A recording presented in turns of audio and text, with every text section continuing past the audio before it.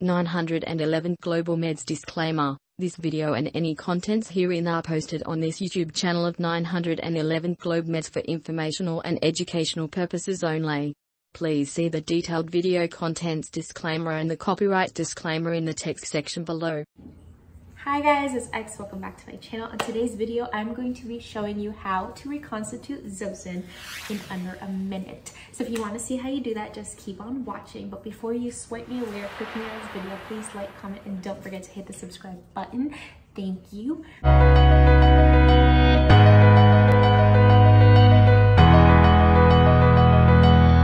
I believe as a new grad, Zosyn was one of the hardest medications for me to reconstitute. I used to take it out of the Omnicell Pyxis, whatever, a half hour before it was actually due so I could let it sit on the table so that it could dissolve, and even then I had such a problem getting it to dissolve. So if you're tired of banging the bottle or vial on the countertops, just keep on watching.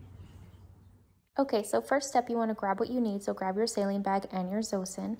Flip your Zosyn vial upside down, pressing all the powder down to the bottom, and leave it like that.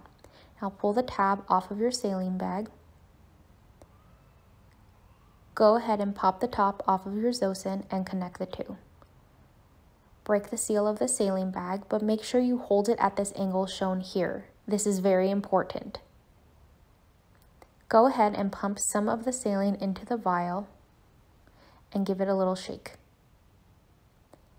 Now you're going to pump all the saline into the vial as much as you can. And now give that a shake. I noticed here that I didn't pump as much in, so I pumped all of it in and shake, shake, shake.